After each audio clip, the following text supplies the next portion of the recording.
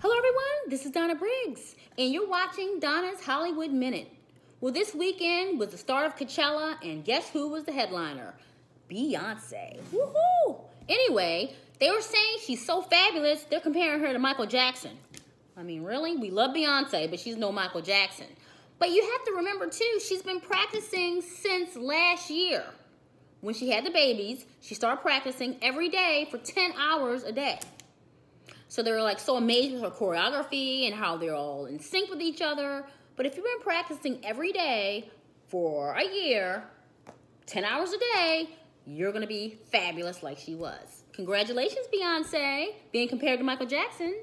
I don't know about that, but anyway, John Cena and his little fiance, Nikki Bella, they're calling it quits. Now, come on, Nikki Bella.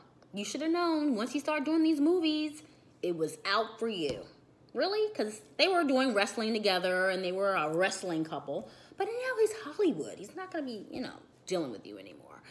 So he calls it quits after 6 years. That's a long time.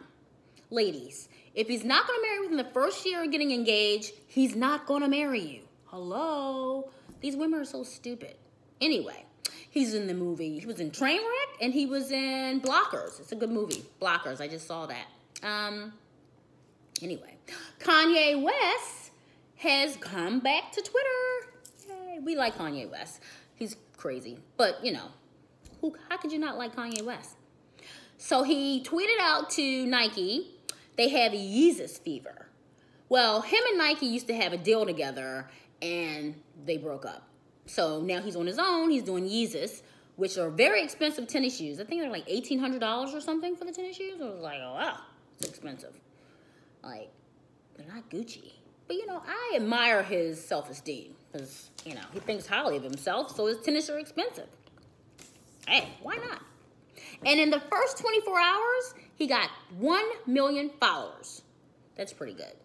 Cardi B is pregnant, yes, but she's still out there twerking. Go figure. Anyway, you would think that you're pregnant, you wouldn't be twerking still. I mean, I don't know. Hey, if you could do it, why not? Oh, and Taylor Swift has decided she was going to redo the song September by Earth, Wind & Fire. Earth, Wind & Fire fans were not impressed.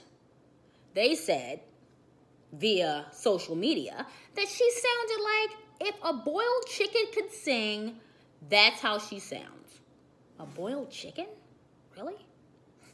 Anyway. And you're listening to me, Donna Briggs, and that was your Hollywood Minute.